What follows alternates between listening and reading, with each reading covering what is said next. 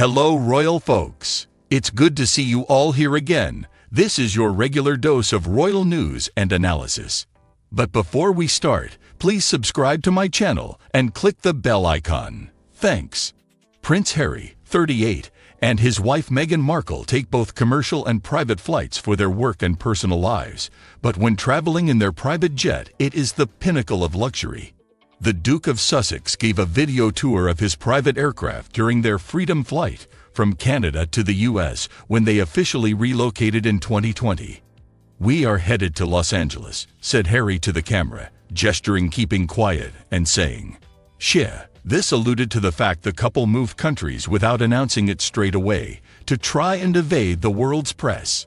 The prince took charge of the filming, showing Meghan's mother Doria Raglan sat in one of the single seats, as well as the couple's two dogs on the plane, with one even snuggled in a cozy dog bed. Meghan was also shown sitting in a plane seat, with Prince Archie, who was a baby at the time, on her lap. "Say hi, Archie. We're about to go where Mummy's from," she said with a smile, while wearing casual clothes and a bobble hat.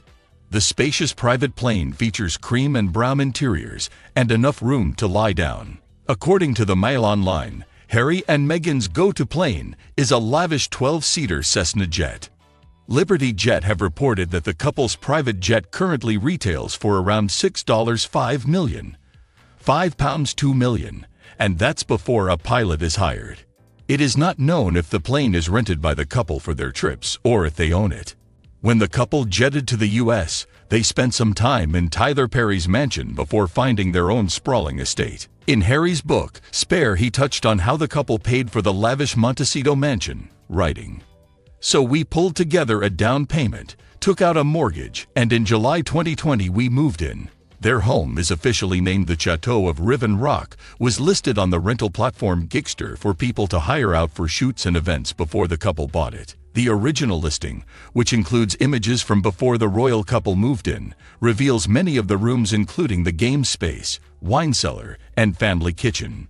Since that, we've seen incredible glimpses into the luxurious home life thanks to their Netflix docuseries, where cameras follow them around documenting their everyday lives.